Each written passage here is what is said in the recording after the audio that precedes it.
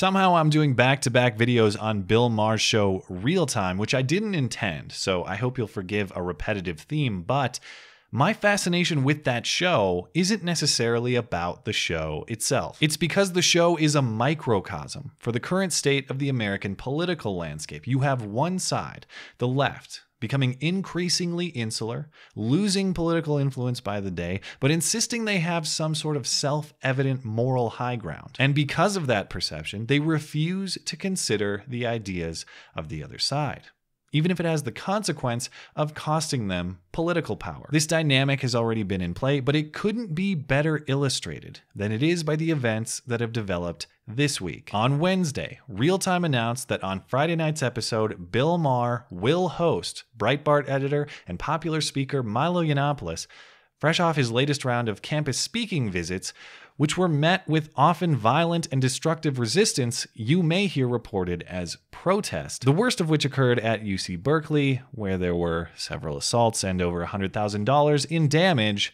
to campus property. And all because a speaker speaking would be too damaging. Milo's booking on Real Time prompted one of Bill Maher's previously booked guests, journalist Jeremy Scahill, to cancel his appearance on the show, a move he describes in a statement he posted to social media, saying he cannot participate in an event that will give a platform to such a person he describes as hateful, racist, and even violent. The statement is full of completely bogus claims and reasoning, which I will analyze momentarily.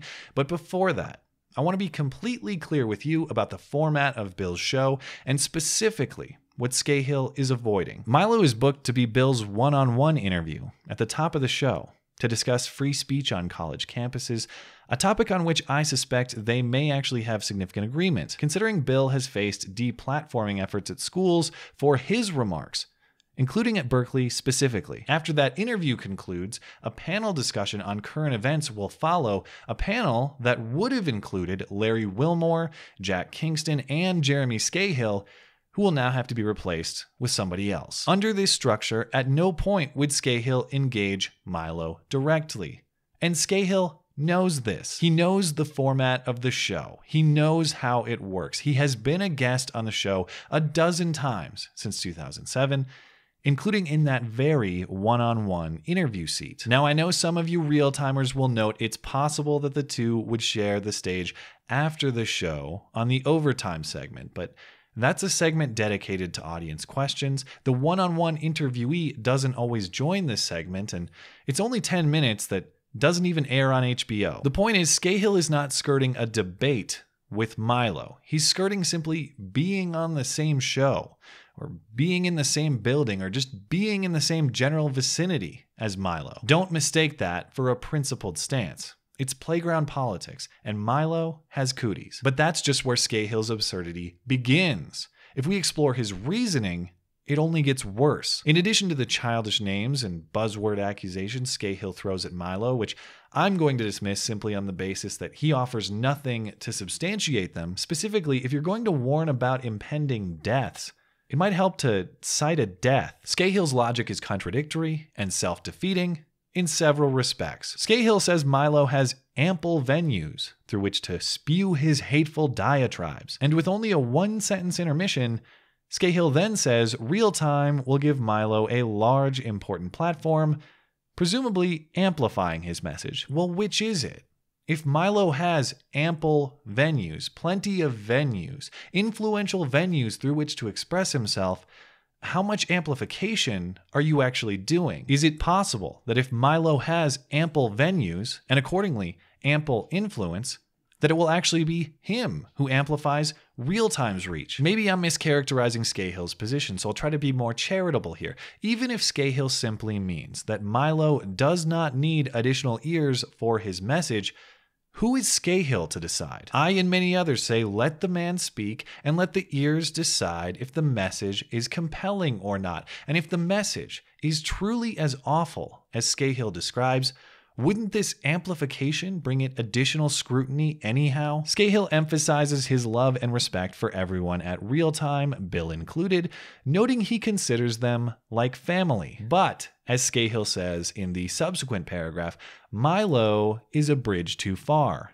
a villain too villainous. So what Scahill has established here are the competing interests of his love for the show and its people versus his distaste for Milo. And he has decided that his distaste for Milo is the more powerful force. Makes me wonder, if that's true, what kind of love and respect does he actually have for the show? Consider a comparable circumstance here. Let's say you have a loved one, your hypothetical sister, and your sister is under threat from someone you despise. Let's say this person has actually kidnapped her and is holding her hostage. It stands to reason you would do everything in your power to defend your sister. But Jeremy Scahill says, sorry sis, but I really hate that kidnapper, so I'll catch you later. Love you. I understand the facts are exaggerated in my hypothetical, but the reasoning still applies. You don't ditch the people you love and respect when they are in trouble.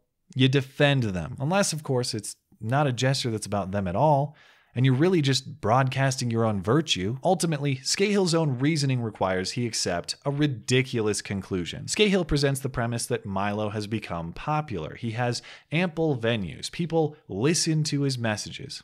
Correctly so. He has a best-selling book on Amazon. He's one of the most in-demand speakers at college campuses. Scahill also presents the premise that Milo is not only ideologically dangerous, but physically dangerous. Milo may incite violence against immigrants, trans people, and other vulnerable communities, which may even lead to death. For both of these things to be true, you have to conclude that a large portion of the American population enjoys, appreciates, perhaps even participates in the targeted abuse of these quote-unquote vulnerable communities. You have to conclude that Milo's popularity is at best in spite of, and at worst because of, these awful things you describe. That seems like a fantasy conclusion to reach. Sure, there may be violent bigots out there, or at least people who enjoy violent bigotry. But hundreds of thousands of them, or millions of them, enough of them to prop up one of the most in-demand cultural figures? But I suppose for Scahill, it's easier to maintain a fantasy in his head than it is to confront the idea that he may be wrong. And maybe, just maybe, the reason that Milo has ascended as high as he has is because he offers reason. And maybe the reason that he offers is strongly persuasive. And I get it. There is a certain discomfort in challenging your own ideas, in considering the possibility that you may be wrong. I often don't like doing it either. It's a skill very few of us master, and it takes uncommon integrity. Perhaps the rarity of that integrity is why The Intercept, the publication Scahill co-founded, prides itself on fearless, adversarial journalism. Unless, of course, the adversary is particularly scary, in which case Scahill will advocate for fear and for surrender. But the only person who loses in this circumstance is Scahill himself. The rest of us still get to hear Milo, we still get to hear Bill, perhaps their ideas will clash, and each of us will get a decision to make about who is right. Scahill's self-censorship stunt in the name of perceived moral superiority doesn't make anyone consider his case. It only perpetuates the reaction a lot of people already had to this story. A simple phrase I could have used to summarize this entire video. Jeremy who? Thanks as always for listening and for supporting this channel. Always appreciate that thoughtful discussion down below, and especially over on Twitter. That is at ML Christiansen. You're always welcome to come hang out and chat in my live streams. Those are linked down in the description. Looking forward to it. Okay, bye.